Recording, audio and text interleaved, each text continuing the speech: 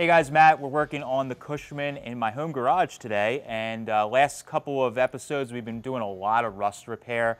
And for me to break up a project and make it a little less boring and keep it interesting and fresh, I usually try and do some custom work in between doing my rust repair. So today what we're going to work on is Frenching in a original 39 Ford taillight. This is kind of an iconic custom taillight.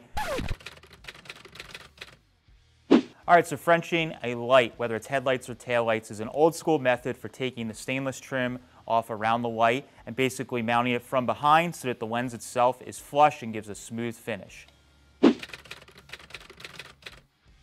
This is kind of an iconic custom taillight right in the center of the patch that we made last time, and we'll get this Frenched in. It'll start kind of looking cool, and we'll show you the process for doing a Frenched in taillight that you can do on any vehicle. So let's get started.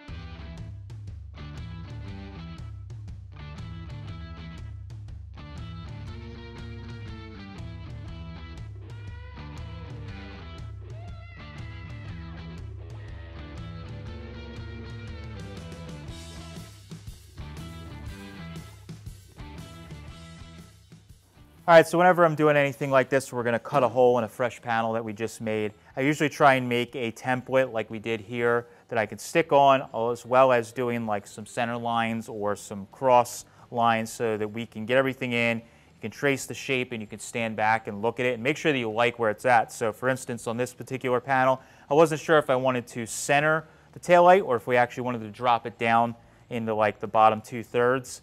And after I drew it and stood back and then held a license plate up, I was able to kind of figure out that center was actually pretty good because the end proportions, when we have a little motorcycle plate on here, it will actually work out really, really nice. So that's a little tip. Make sure that you're drawing your center line or your cross line, and it'll make a little pattern, trace it on. You can stand back. You can always wipe it off with some pre and change it if you don't like it. Once we cut this hole in the panel, then it's a lot more work to fix it and reverse it if you don't like it or if it's really crooked or something like that. So make sure you're drawing all those lines on and checking everything out before you get any tools out and start cutting the metal.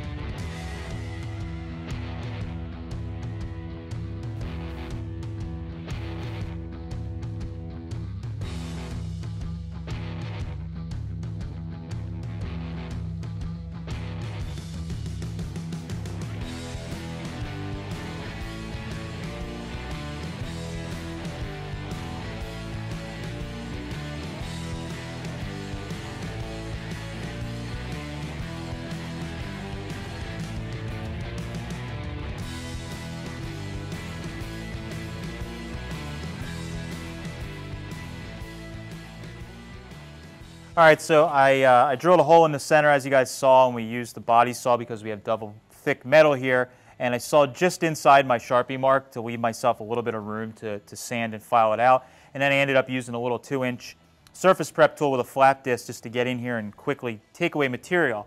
So you can see the lights getting pretty close to fitting here. Now the one thing I noticed that you may have to do when you do this stuff to work on the fly is we're really close to the shelf area that's in here. So if we go any higher when we're sanding this, we're going to have issues with making our brackets and it fitting.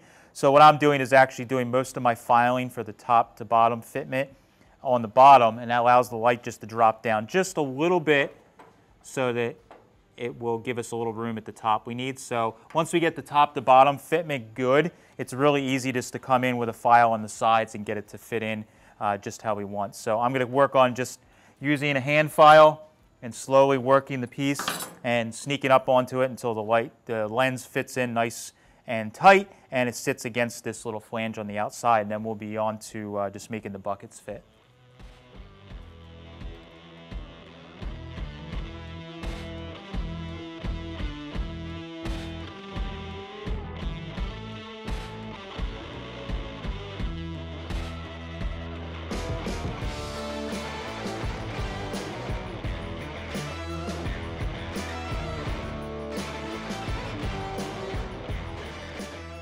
All right, so now that we got the light mounted from behind, as you can see, we need basically a way to keep the light so that it stays in the body.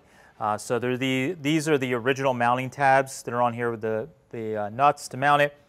And what we want to do is use these original studs to hold this in place. So there's a bunch of ways you could do this, but biggest thing is you need to make sure that it's easy to take the light off to service it if you need to replace the bulb. So you could make a little Z-shaped bracket that could go up and attach and different things like that. But probably the most simple way to tackle it on this project is to just get 2 little bolts that are the same size as our studs, and we can weld one on either side, top and bottom.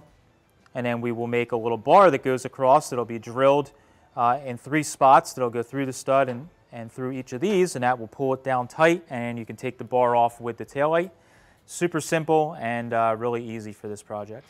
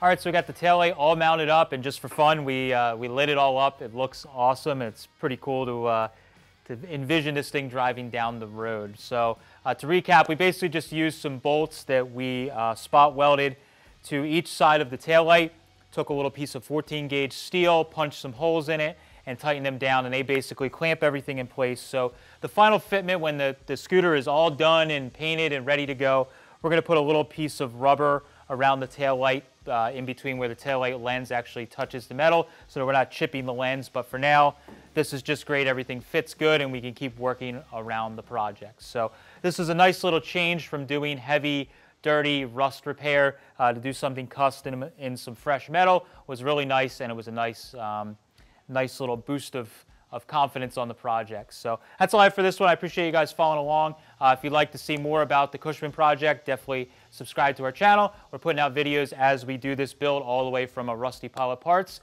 to something that's done, custom, and driving down the road. Thanks, guys. Catch you later.